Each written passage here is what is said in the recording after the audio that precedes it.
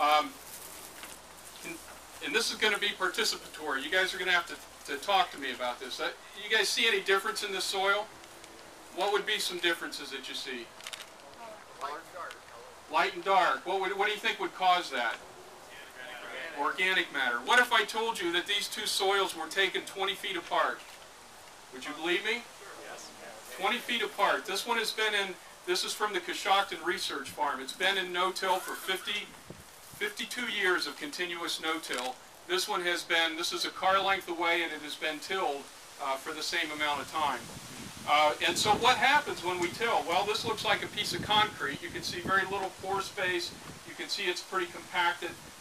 The organic matter, when we add oxygen to the soil, the copetropic bacteria start eating up all the organic matter, so it dissipates back into the atmosphere. So you can see the difference in organic matter that we have in these two soils. Well, what else happens? So just because it's a black soil doesn't really help us a whole lot. If I were to tell a producer, well, if you no-till for 52 years, your soil will turn black. They'll say, well, so what? You know, what does that do for me? Well, we know what all the benefits of no-till will do for you. We know that it'll store nutrients, it'll recycle nutrients, it adds basically some pore space to the soil. The organisms within this soil create pore spaces, like Frank talked about the earthworms and things like that. The root channels remain intact, we're not tearing those up. We have fungal growth that grows in this soil, and if we leave it undisturbed, those help recycle nutrients as well. So there's a tremendous amount you know, from a biological standpoint, a tremendous amount of benefit that we see from these two soils. But what else happens? What else happens?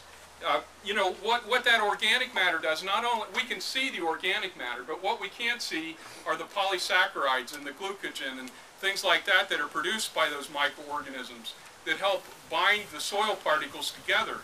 That, you know, this has been basically beat to death, and there's none of that left. The biological activity is essentially dead. If we would look under a microscope, we might see some bacteria, and that's about it.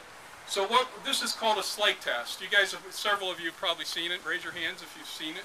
Okay, well, that's basically what's going to happen when we put these two pieces of soil, these two PEDs, into the water. What's going to happen is water is going to tend to rush into those pore spaces. Now, you know, and that's going to happen under both samples. It's going to happen under the no-till. It's going to happen under the tilled system. Now, what we want, though, is what we want to find out is how much restraint, or how much the polysaccharides and the glucogen hold these soil particles together, so that the soil structure is maintained in the soil. So, need a couple volunteers here. You look good. Come on up here. Another one. Come on up. Got to be a little careful on this so we don't jump around too much. All right, you take the no-till piece since you're on the left, and be very careful with it. What we're going to do, on the count of 3, I just want you to simply place it on the screen. Don't drop it, just kind of place it. And let's do it at the same time. 1, 2, 3. Okay, what do you see immediately happening? What's going on here? It's falling apart. It's falling apart. There's nothing to hold those soil particles together. It's simply collapsing. Within seconds, it's collapsing.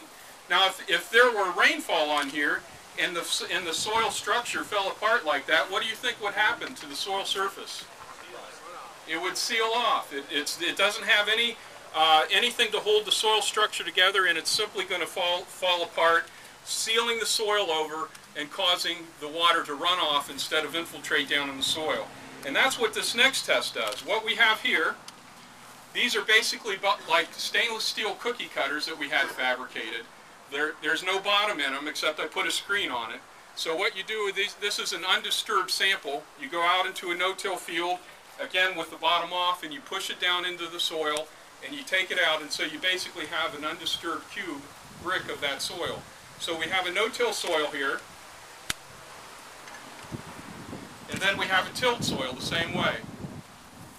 Okay, and what we're going to do, we know that phosphorus is a big issue up here, right?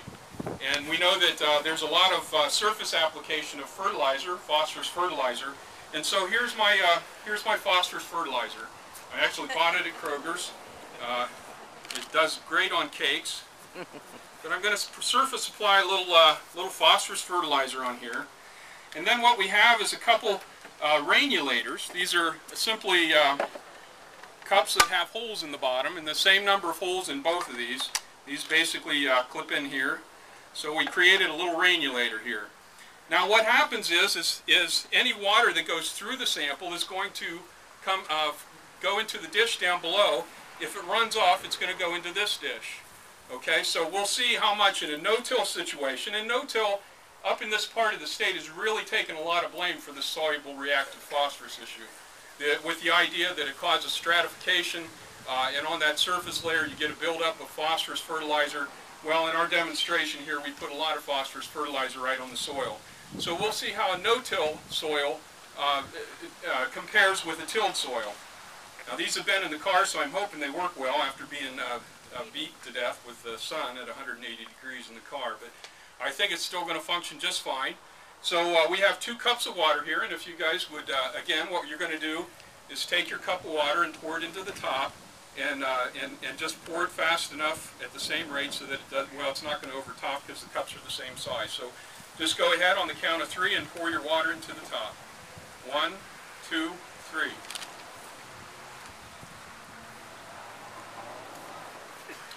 Okay, so it's starting to rain. I did this in Salina a couple weeks ago, and they had 4/10 of an inch of rain since June, and their corn looked about 2.5, maybe 2 feet high, and it looked like it was all curled up, looked like pineapples. We did this demonstration, and I asked them if they got an inch of rain tomorrow, where would their rainfall go? Would it go into the soil where they need it for the crops, or would it run off? Okay, and we had a few farmers that were, I could tell that if they got some rain, they would hope that it went into their soil. So what we see happening here is the water's just about through the system. It has dissolved some of the phosphorus that's on the surface, and the tilled soil has done just what this did. It's simply the structure, as soon as water hit it, the structure dissolved, it sealed over the top and caused, actually I would say 100% runoff. In relation to the no-till caused no runoff. Now what's interesting is, again, if you want to look at the bottom of this one, there was nothing that really infiltrated into the tilled soil.